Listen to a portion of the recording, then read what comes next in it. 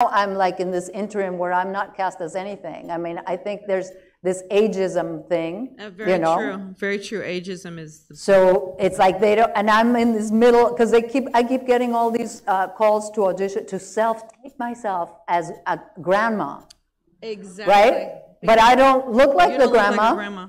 So I'm never going to get it. So in my loneliness of my self-tape, I am trying to figure out, like, oh, should I get I bought a wig, you know, like it's a graying wig. But I'm like, but I'm going to do a different grandma, you know. And of course, it's like, yeah, okay, so you won't get cast because you want to be so different or whatever. I mean, you never know. You never know. Not only because of what you put out, but because of who else is in the cast. Yes. And who else you know. It's not just you. It's not about you. Who you're going to be dealing with, and I've dealt with that also my whole career. It's like,